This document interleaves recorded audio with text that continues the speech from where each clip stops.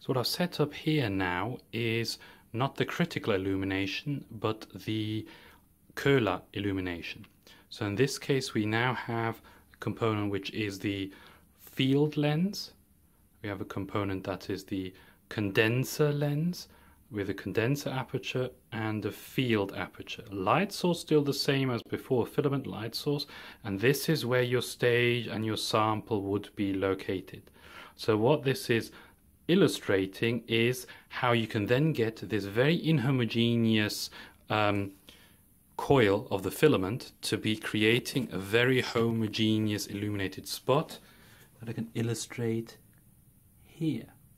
So for simplicity, I'll take out the condenser first, a condenser aperture, and leave the condenser lens in there, and I'll leave all this setup. So if you start, you do need to Koehler your setup. So what you would need to do is I'll ditch the reducing the field aperture to the smallest to try to center it. What the next bit would be is to focus that. So what you want to achieve is that this aperture edge is focused sharply on here.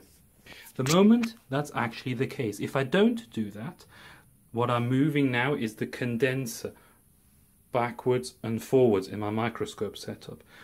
Pull out again and de-Koehler your microscope. You'll see you get lots of effects of the light source giving you a sign that you've not Koehlered it properly. Especially look at the edges, how defocused they are. So you want to focus the edges nice and well, so you've got a well Koehlered setup, which is exactly here now. And if it achieves that, what will then happen if I now look at the entire setup is that the field aperture will not cause an increase or decrease of the illumination.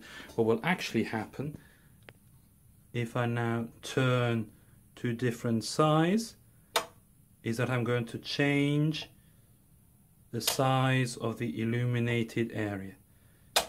So that's where you would then adapt it to exactly open up to fill the whole field of view, specifically illuminating only the area that you want to. But compare this disk of homogeneously illuminated light with the fuzzy blob of the filament that we had in critical illumination. Realistically, what will happen is that will create an image which will be located somewhere at this point. That's where the condenser actually sits. If I now move the condenser lens in there, you can actually see the condenser aperture. So you can actually see if I place this here in the right spot, there's the image of my filament. So that's where it's located. And it doesn't actually increase or decrease